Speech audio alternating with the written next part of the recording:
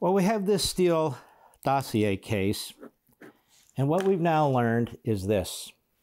Hillary Clinton and the Democrat Party were behind the whole thing. Every aspect of this dossier was a lie. And the FBI knew it was a lie.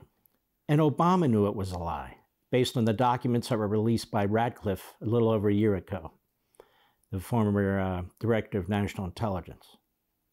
So this administration, the Obama administration, including Biden, knew it was a lie.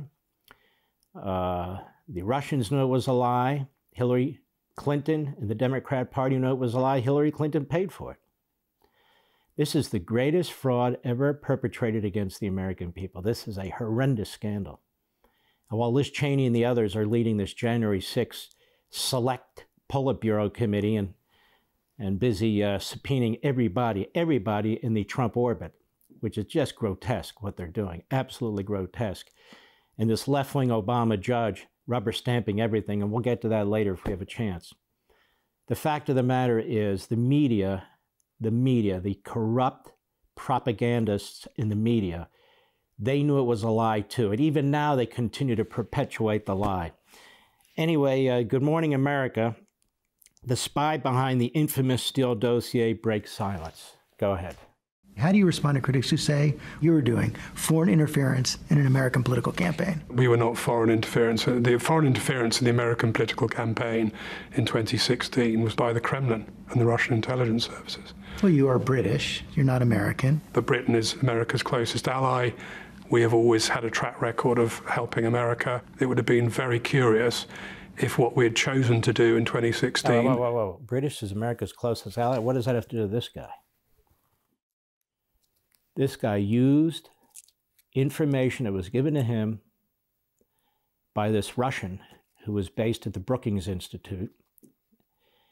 He was in the United States, I suppose a citizen at this point, but regardless, who had access to nothing. No information whatsoever that was legitimate. It was completely made up. And this guy's supposed to be some kind of a secret superstar agent. Go ahead. It would have been unthinkable. Fusion GPS is a corporate investigations firm created by two former reporters for the Wall Street Journal. One was Glenn Simpson. In the spring of 2016, he approached you with a job. What exactly did he ask you to look into? Two things, really. One was what the Russians were doing in terms of potential interference in the campaign, and two, what the links were between Trump and the Trump campaign in Russia. There were no links between Trump and the Trump campaign in Russia. None whatsoever. Endless investigations later, criminal investigation, congressional investigations, media investigations, 3 years, 4 years of crap, lies, connecting non-existent dots, talking about indictments against a president of the United States, or impeachment against a president of the United States, dragging his family and staff through this meat grinder. All a lie planted by Hillary Clinton. Go ahead. So you get this assignment. What do? You essentially get your network of sources to redirect themselves onto asking contacts in Russia about this issue.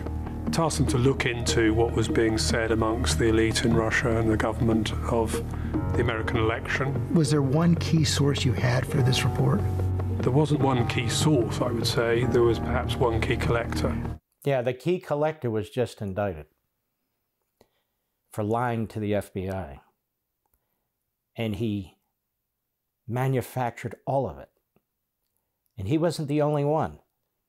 Others in the Clinton orbit manufactured aspects of it too. Go. The collector is somebody who obviously works for us directly, is paid for us directly, doesn't necessarily have direct access to information, but knows people who do. You can't name this person, but you met with this person in a European city relatively early on? Yep. What did you learn in that meeting? The contents of Report 080, I think it was, which are well known to the world. There were claims that members of the Trump campaign had coordinated with Russian officials and accepted a steady stream of information on Hillary Clinton and some of Trump's other political rivals. Now think of the irony of this. Clinton and her surrogates plant this information effectively. They pay for the dossier. In other words, for this guy to do what he did through a few cutouts is the greatest and the worst dirty trick in political history. And then they turn it. We want to find out what Trump's association with Russia was. And what we've come to learn, just to put some more facts out on the table, is that the Russians knew what Hillary Clinton was doing, and they were monitoring what Hillary Clinton was doing. Moreover, Brennan knew what Hillary Clinton was doing. Clapper knew what Hillary Clinton was doing. And they were actually quite concerned about it. That's what the actual notes tell us that were released by Radcliffe, again, a year or so ago. I believe it was October 2020, give or take. That's what was learned.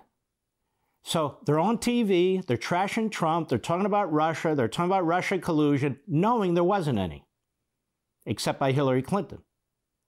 Except by Hillary Clinton.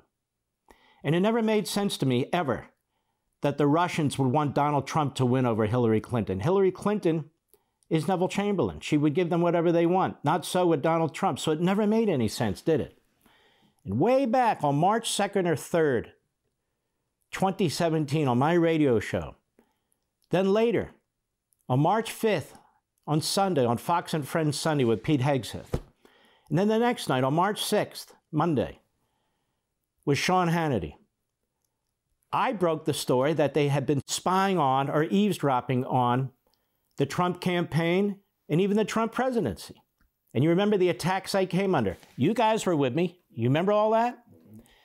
That started the ball rolling. It started the ball rolling even in the House Intelligence Committee. It started the ball rolling on Fox and in other places who were concerned.